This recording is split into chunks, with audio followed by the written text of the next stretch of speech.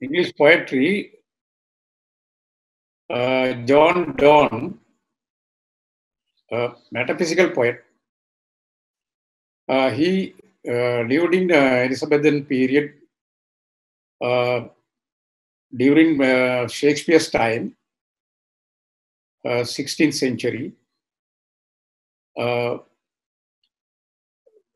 he's unusual poet because he wrote some morality poems based on some Christianity.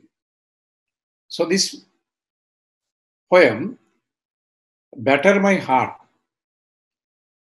but this one is very significant and very different from other poems that we call early John Keats romantic poet. But this one deals with the religions, especially the Christianity.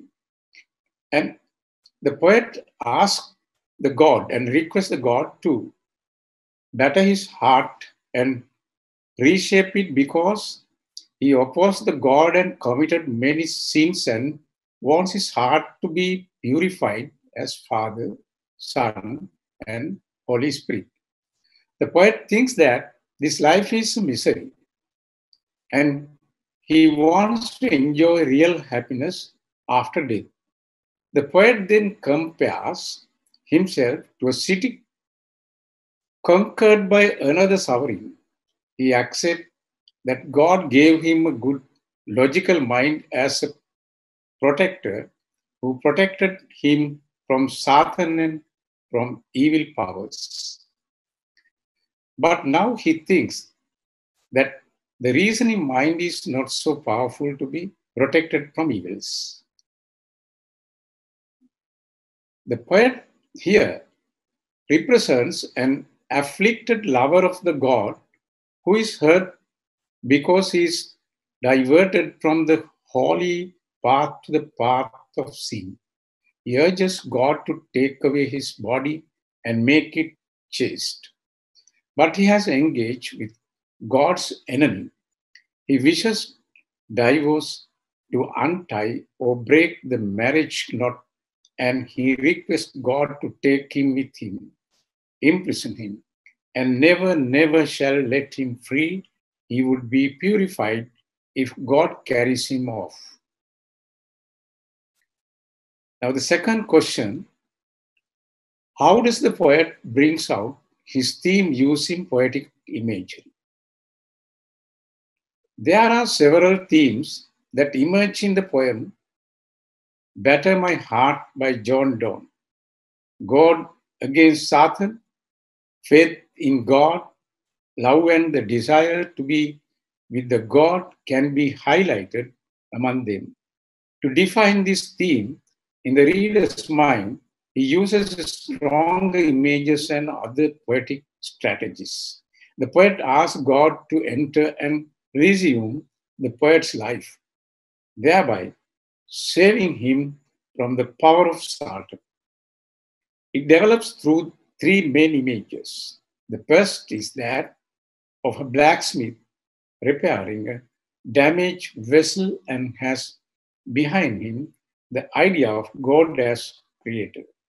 The following two images both explain Donne's sinful nature by comparing him to the victim of a violent assault. First, in military terms, it's like a city which was briefly captured and led by the enemy. Then, in sexual terms, it is like a woman forced to marry against her will. In each case, Donne suggests that God must act in an equally violent manner to save him by reclaiming the city or by ravishing the woman and thus annulling the bad marriage. The images of assault are developed is undoubtedly dramatic, but perhaps leaves the modern reader feeling uncomfortable. Better my heart, you are forced to break blow, burn, and make me new. The idea that the Christian church can be seen as the bride of Christ comes from the Bible, but Donne's image makes Christ a ravisher, not just a husband. It is as if Donne feels that an image which is strong enough for other men and women is not powerful enough for him. The poet uses some paradox, ideas logically unaccepted, to evoke some senses of sexuality to create his desire to be with the God. The poet asks God to capture and ravish him so that he can be chaste. Except you enthrall me, never be free, nor ever chaste, except you ravish me. Here, enthrall is defined as a sexual image and has sexual metaphor. On the other hand, the word ravish has many literal meanings as seizing, carrying off, or having sex possibly. It, if this, sorry, if these words are regarded as sexual connotation, the speaker may appear in the female role of ravishment. Jonne Donne is conscious of the sinful nature, and he conveys his feelings in a language charged with the sentimentality. Use of metaphor is extensive.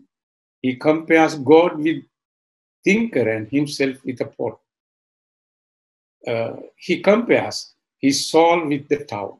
This town he confesses is inhabited by devils and he cannot be redeemed with ordinary mending. So God should shatter him completely and reshape him.